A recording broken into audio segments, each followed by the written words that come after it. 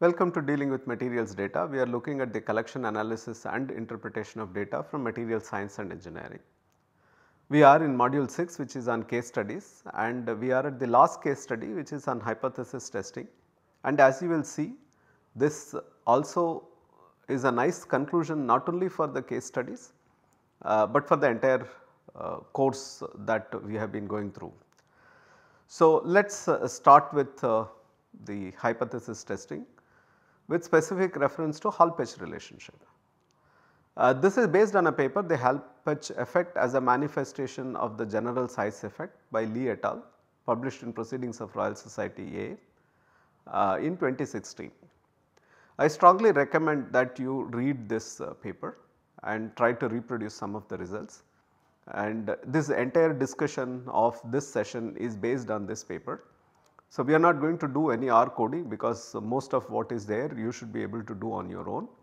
But we will just discuss this paper with specific reference to hypothesis testing and see how this actually brings together everything that we have learned so far. The question that this paper tries to answer is the following: if sigma, which is the flow stress, is some sigma naught plus k d to the power m, Hall-Petch assumes that this is minus half and then fits for these two quantities k and sigma naught. That is the Hall-Petch hypothesis, m is minus half. But there are also other hypotheses. One of them, for example, says m is minus 1. Should I choose minus 1 or minus half is the kind of question that we are trying to address. We did do Hall-Petch, we took copper data and we tried to fit it for d to the power minus half, and we did get sigma naught and k, that is reported in the literature. This is from the NIMS data, the NIST data. But is it true that it is minus half is the question that is being asked here. So, this is the hypothesis that we are trying to test to see if it is true. So, they have collected large number of data from literature and trying to see if the data supports either of this hypothesis. And let us say it supports this hypothesis, then with what confidence can we say that we are sure that this is true, right. How about a Bayesian analysis, that is using the known information, and if you get a new data on some strength versus grain size today, can we improve our confidence levels, for example, right. So, these are the type of questions that this paper tries to answer. The paper also tries to look at some physics based theories which are developed to get m as minus half or m as minus 1. For example, you can think of it as a purely empirical thing. So, we take data on grain size and we take data on flow stress and just fit them. But you can also say why this exponent should be minus half or 1 minus 1, and then you can try to analyze. In fact, historically speaking, that is also described in this paper. So, Eshelby, Frank and Nabarro published a dislocation pileup model, and apparently Hall and Petch, based on the Eshelby theory, came up with this fitting model, sigma is sigma naught plus k d to the power minus half. And Frank, who is also involved here, has other paper with van der Merwe and Matthews and co-workers. So, all of them are referred to in this paper. They have come up with some critical thickness theories which said that it should go as ln d by d. So, there are two different models or hypotheses to fit the data. Okay.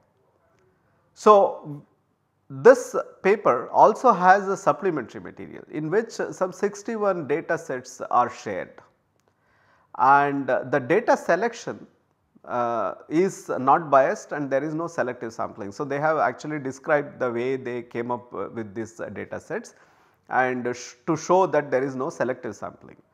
So, as you can see, even though this is a case study and hypothesis testing, we are talking about collection, because collection is very important, and then the analysis and then the inference. So, all the parts that we are discussing or we were interested in this course so far, they are all involved in this case study, and that is why it is a fitting case study to do at the end. So, the data selection they describe that it is not biased and there is no selective sampling. Of course, different data sets are in different units. So, first is to convert all of them to a single set of units, that is the SI units. And then they also normalize by the stress and the grain size by Young's modulus and lattice parameter. This is arbitrary, just to make sure that the numbers are not in a much broader range, they are doing this. So, this is not essential. After they take the data and do all this change of units and normalization, they fit it to 6 different equations. Hallpech is one, log d by d is another, and then linear exponential log and d to the power 1/3. So, these are the other models that they try to fit. And in figure 1 of the paper, they actually show you the data and the different fits that they have done. So, this should be very easy for you to produce, because the data is given in supplementary. So, you can take those files, convert them into CSV, load the data, plot the data, do the fitting for different forms that is given in the paper, and draw those fitted lines, and you should be able to see that the same figures that they have produced in figure 1 of the paper. So, this is a good exercise, because we have already done this sort of exercise, but the exercise also shows you, when you do, that there is no sanctity to any form of fitting, right. You, empirically speaking, all fits seem to fit well for different data sets, right. So, why is this so? Okay. So, in order to understand this, they go back to the fitting process, which is a least square fitting, and they list out the assumptions that are made in making this fitting. First assumption is grain size is a number that is as given, right, and the error is Gaussian, which is random, it is a noise, right. But if the grain size is not a number, or it had a distribution which is not the grain size distribution is not normal, right. So, taking mean and assuming that any error is because of random distribution could even be wrong. Okay. So, error distribution could also have systematic deviations, and so it might not be Gaussian.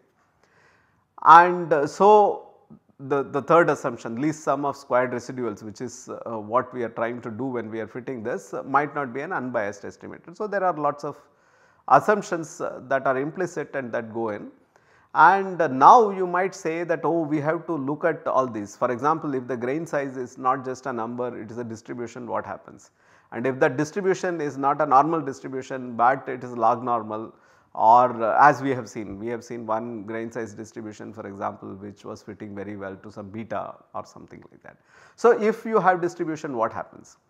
So, in order to check the effect of relaxation of all these assumptions, they do simulations and generate what they call as dummy data sets.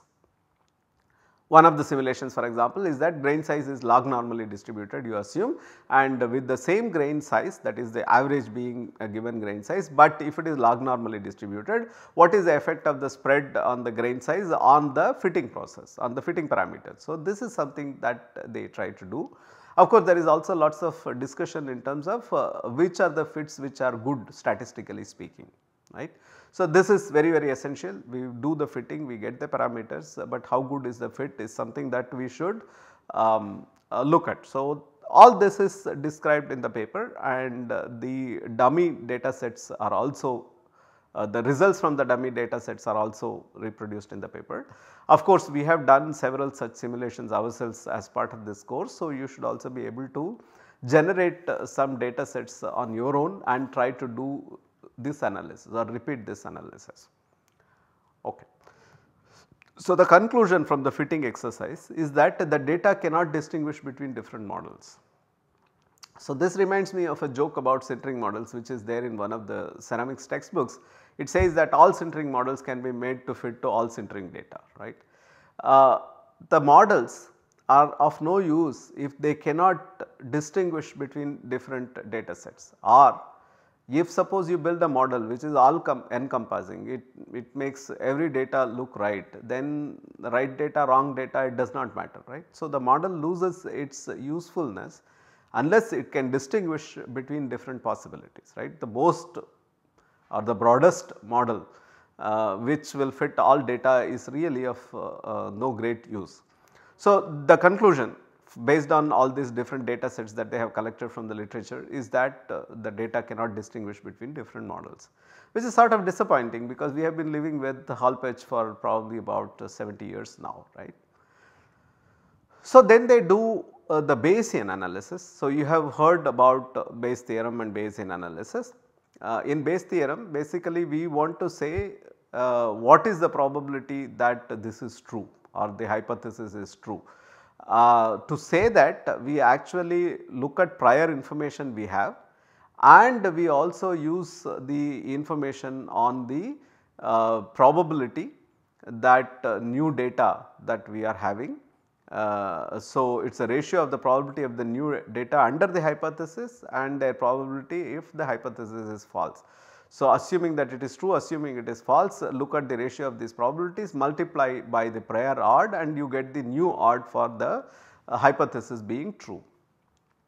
Now, of course, one can do the Bayesian analysis. You have seen an example in the other part of the course, but to do the Bayesian analysis you have to state what your hypothesis is.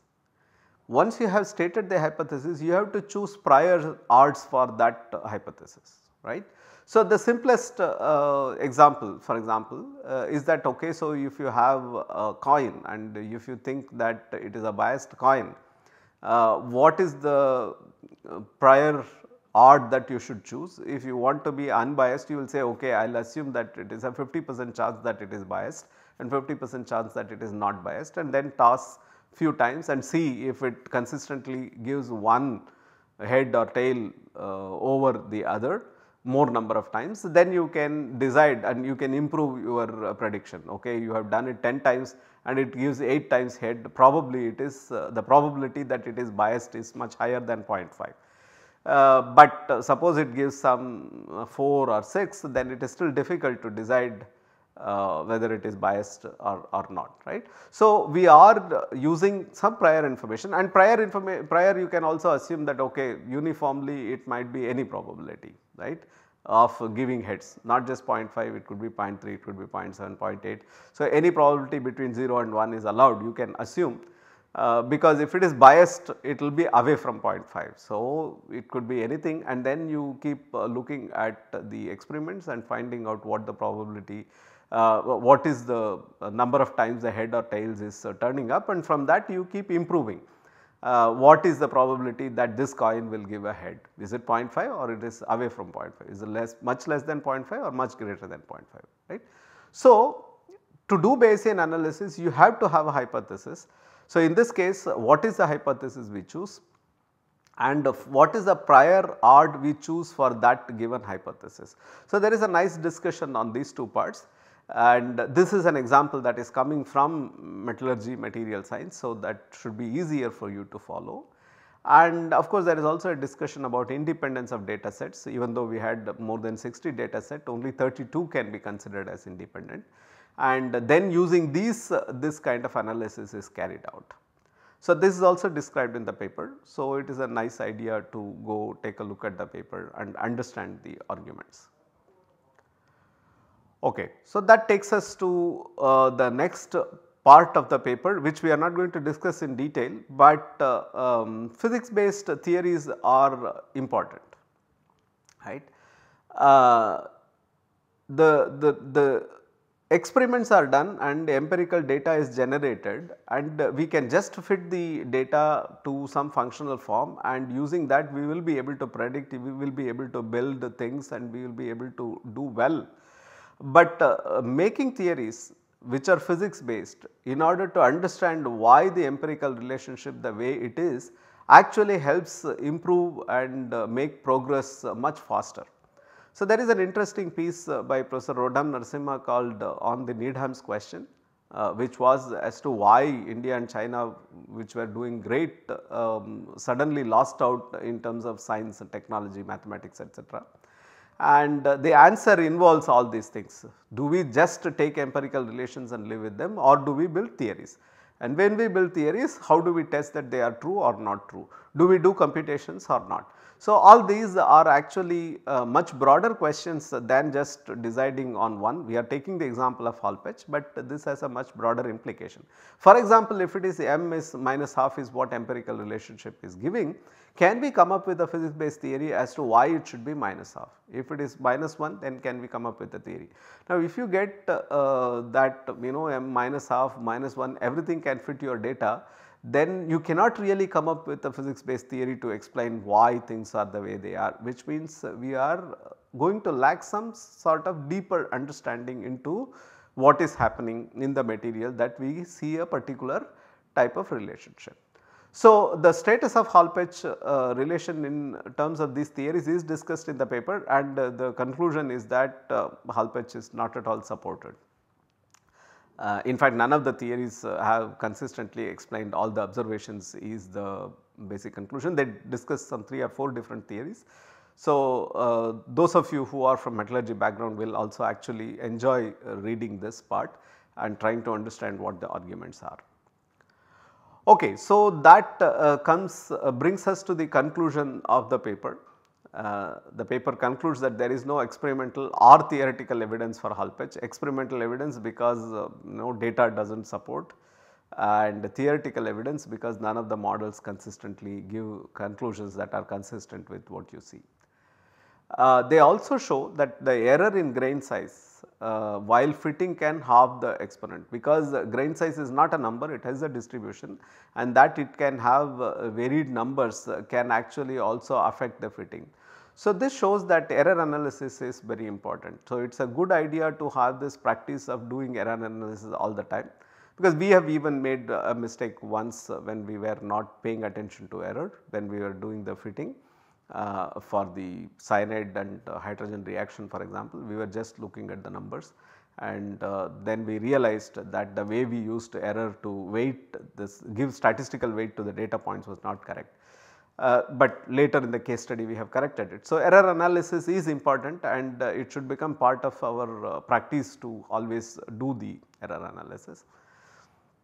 You can consider Hall patch to be an empirical relationship, which is a valid viewpoint. But if you do that, then generating physics based theories to explain Hall patch coefficients is meaningless. If you want to generate physics based models to explain the relationship that you see, then we have to discard Hall patch, because that does not seem to be the right way to go. So, that is the conclusion of this paper. And this is a very strong conclusion. Anybody who is from metallurgy, and most people from material science, know about Hall patch, and to say that there is no experimental or theoretical evidence for Hall patch is really a strong statement. But what is more important, and why I have chosen this paper to be a case study and the final case study in this course, is that it also has other conclusions which are equally important and little bit philosophical, and also about the way we look at things. So, it is very important to understand these other viewpoints also when we are doing data analysis, because data analysis we have discussed with specific reference to material science and engineering or metallurgy, but it need not be only material science and engineering. We are bombarded with data on all fronts. It might be stock market data, it might be statistics about employment, about car sales, or about the demography, or pretty much everything. I mean, you want to buy insurance, you want to put money in a pension scheme. So, everything you have to look at the data, and you have to analyze, and then you have to come to your conclusions. So, collecting, analyzing and interpreting data is a much broader skill that one has to develop. Just that we are getting to do it using data from material science and engineering in this course, but it is much broader than that, and any data for that matter. So, in fact, we believe that after going through this course, if you can change your attitude to other types of data and realize that same ideas apply elsewhere, then that would be a big success for this course. So, they say the other main conclusion from this work is that it can never be sufficiently strongly emphasized, okay, that a good fit of data to an equation or to a theory is of no significance unless it has been adequately considered what else might fit the data. So, you take a data, you have a theory, you fit it and you see that oh, it is fitting very well. You cannot stop there. You should also think of other models if they can fit the same data. If there are more than one model which can fit the same data, then both the fits have only an empirical status, and the physics based theories then have to step in and say why one should be preferred over the other. So, this is very very important. Many a times we make this mistake of collecting data, having a prior idea or model in mind and just fitting it and see that it fits well and then saying okay, everything is done. But it is a much better idea to also think about alternate explanations. Are there any? If so, can we rule them out, right? And more importantly, this is another thing that is not at all emphasized anywhere, but it is very important, especially if you are a beginning researcher, is that statistical methods such as least square fitting should always be tested with the dummy data where one knows what output should be obtained, right. So, these methods and doing these statistical simulations and looking at models is a very very important thing. And we should get into the habit of several things. One is looking at the error analysis, another one is looking at alternate explanations and ruling them out, and third one is doing such statistical models to get the maximum information out of the data and more confident about our interpretations. Those things can happen only if we do all these things. So, these conclusions, last two at least for example, like everything else in science engineering, they are not just for metallurgists, material scientists. I mean, this is generally the way in which we are doing science and engineering. So, hypothesis testing is a case study and we have kept it as the last case study because it is a nice case study. This course is about the collection, analysis and interpretation of data, and this case study brings all of it together. We have seen information about how the data was collected, we have seen several different ways in which analysis can be carried out, and we have seen how the data should be interpreted or the analysis should be understood. They all these are brought together very nicely.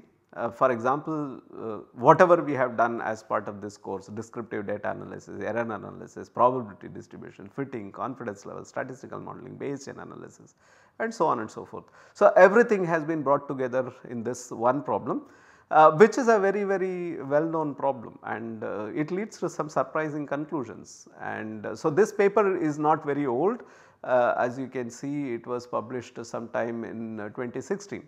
So, it is just 3 years ago. So, that brings us to the end of this module on hypothesis testing as well as this course. Whatever we have done so far, you can see that those tools and techniques are of great use to understand the new data that you will generate as part of your study and your research. It will also help you analyze existing data and methods much more rigorously and come to better conclusions, and some of those conclusions could be surprising, like the Hall-Petch conclusion that there is no experimental or theoretical evidence supporting Hall-Petch, which is a very very strong statement to make. So, we will conclude this module as well as this course at this point. But this is only conclusion for this course, and we hope that you will continue working with data, you will use all this knowledge and analysis for your other problems. And as part of the course, we will also share some more data sets that has been generated by our research students, and we welcome you to play with them, understand them, or share your data with us and share your experience of working with the data with us. So, welcome to materials data analysis, collection and interpretation. Thank you.